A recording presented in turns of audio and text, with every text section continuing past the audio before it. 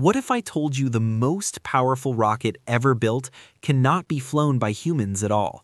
Starship produces over 17 million pounds of thrust, and no pilot or controller on Earth can react fast enough to manage that. So instead, Starship is flown by software. And once you understand how it works, Starship stops looking like a rocket and starts looking like a machine that thinks. At liftoff, 33 Raptor engines ignite almost at the same time. Each engine produces roughly 500,000 pounds of thrust. If even one engine runs slightly off, the forces can tear the vehicle apart.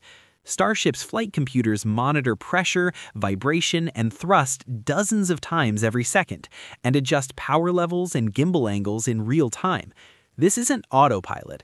This is closed-loop control, making decisions faster than any human can. Here's where it gets interesting. Starship is designed to expect engine failures. If a Raptor shuts down, the software instantly recalculates thrust balance, center of mass, and fuel flow, often allowing the mission to continue. Older rockets like Saturn V were designed to fly once. Starship is designed to fly again. About a minute into flight, Starship reaches max Q, the most stressful point of launch. The vehicle is moving over 1,000 miles per hour through dense air. Instead of overbuilding the structure, Starship uses software to manage the load.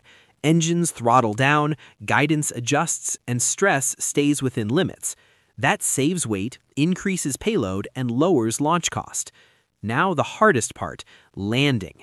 During re-entry, Starship falls sideways through the atmosphere at hypersonic speed. Plasma forms, communications drop out. There's no joystick and no help from Earth. The onboard system predicts motion seconds ahead and adjusts the flaps before instability even begins. And in the final seconds, the booster does something insane. A 200-foot rocket lines itself up with the launch tower and gets caught in mid-air, guided only by sensors and software. Here's the payoff. This level of autonomy isn't optional. For Mars, Earth is minutes away by radio. Starship has to think for itself.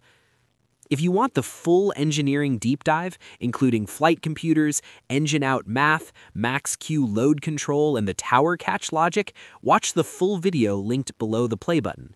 And if this helped you understand Starship better, like the video, subscribe for more SpaceX engineering breakdowns, and follow us on Facebook for daily spaceflight updates.